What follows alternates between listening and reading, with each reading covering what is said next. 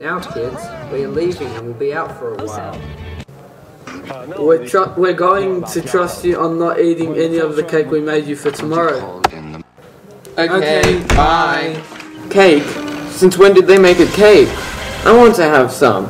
No, Mom and Dad specifically told us not to eat any. Behave yourself. But Mom and Dad aren't here. They can't tell us what to do now. Well, if you're caught out, it's on your head.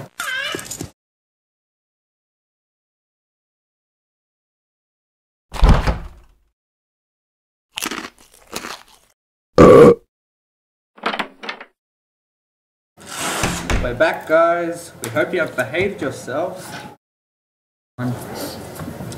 Who has done this? I have no idea. I thought we trusted these boys with the house. Then there can only be two possibilities. Son! Son, we told you specifically not to eat this cake. You can't take advantage of the house just because we are not here. As a punishment, we aren't taking you to Disneyland tomorrow. Just as you heard, because you were well behaved and took our word for not eating the cake.